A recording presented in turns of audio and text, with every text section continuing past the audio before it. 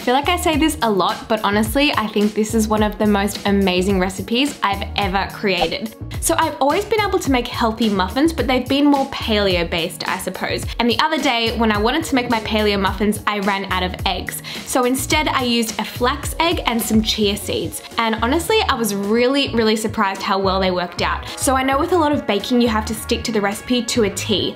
However, I hate doing that. Obviously try to stick to the main ingredients, but if you don't like something, definitely swap it out for something different.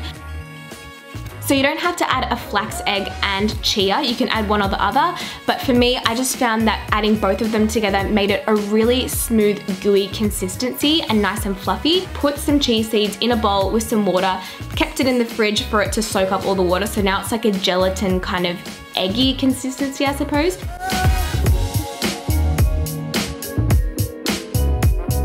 And again, with the rice malt syrup, if you don't want to use rice malt syrup, you can use agave, honey if you're not vegan.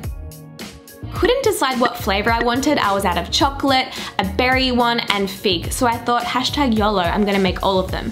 But instead of having to put all of these ingredients together 3 different times, I decided to make one big batch of the base batter and then separate it into 3 different bowls so that you can make 3 different flavors. Okay, so here's my trick. I know a lot of vegan recipes use coconut flour. However, I just really don't like coconut flour. To me, it's really, for lack of a better term, floury. I love buckwheat, raw or activated buckwheat kernels, otherwise known as bikinis, and then I blitz it up in my NutriBullet and that creates buckwheat flour. Oh, I forgot to mention also gluten-free because I'm gluten-free.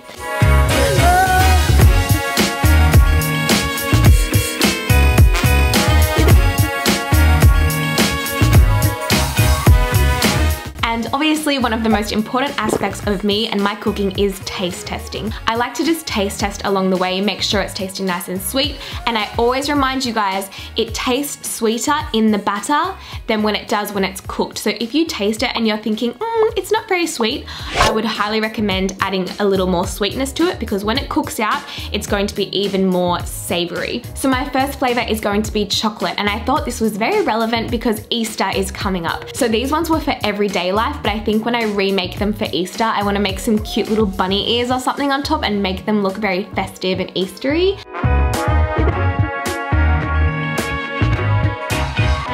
So like I said, when creating your flavors, just be really flexible and use your intuition and use, I guess, your common sense. So for instance, if you're going to add some raw cacao, obviously that's going to dry your mixture up, so you need to make it a little more wet. So here you can see in most of my flavors, I think, I add a dash of almond milk, and that's literally just so I can mix it together properly.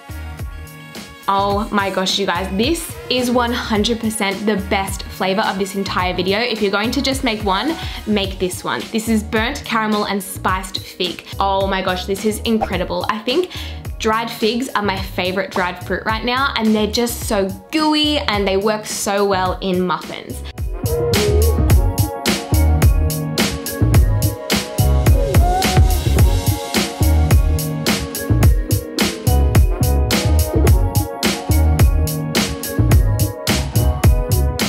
Okay, my third flavor is really random, but it tasted incredible. So I don't really like rose perfumes, but I love rose water and rose petals, and it just adds a really decadent, expensive taste to whatever you're baking. So I suppose it turned into a little bit of a macadamia rose berry medley, and it tasted incredible.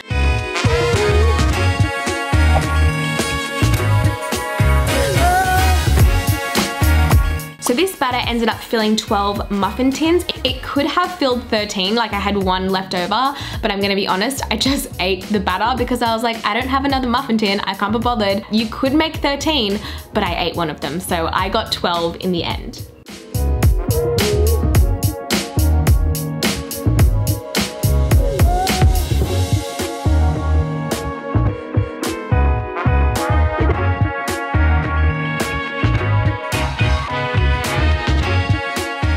And look, guys. I don't want to toot my own horn here, but I think they look pretty gourmet and pretty fancy. So there you have my 3 flavor combos for my vegan muffins. I really hope you guys enjoyed it. Definitely try them out. If you're going to try one, do the burnt caramel and spiced fig because it is incredible. And if you have specific foods, sweet, savory, whatever, leave it in the comments below and I'll try to make a healthy version of it for you because, as you guys know, the kitchen is my happy place, so I'm more than happy to create more recipe videos for you guys. Alright, that is going to do it from me. I will see you guys in my next video. Bye!